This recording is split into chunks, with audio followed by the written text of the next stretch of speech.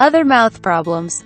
The most common problem affecting gums and teeth for people with diabetes is gum disease. But diabetes also makes you prone to other mouth problems. Oral infections. An oral infection is a cluster of germs causing problems in an area of your mouth. Here are some warning signs. Swelling or pus around your teeth or gums or any place in your mouth. Swelling can be large, or as small as a pimple. Pain in the mouth or sinus area that doesn't go away. White or red patches on your gums, tongue, cheeks or the roof of your mouth. Pain when chewing. Teeth that hurt when you eat something cold, hot or sweet, or when you chew. Dark spots or holes on your teeth. Infections can make your blood glucose hard to control.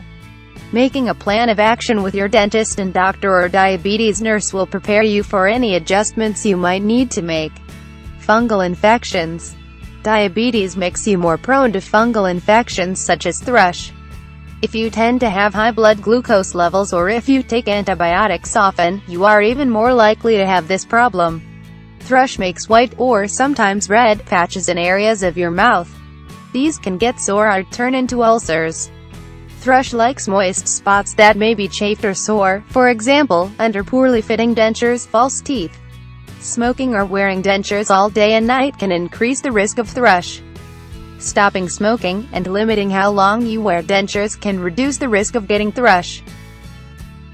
If you think you have thrush, talk to your dentist or doctor. Poor healing.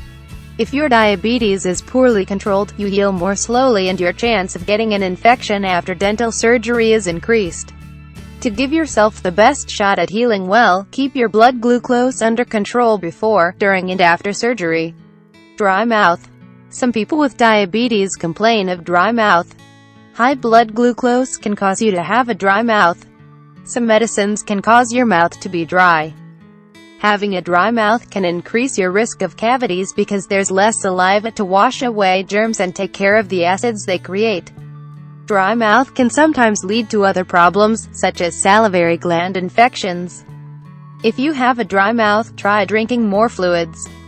You can also try chewing sugar-free chewing gum to help keep the saliva flowing.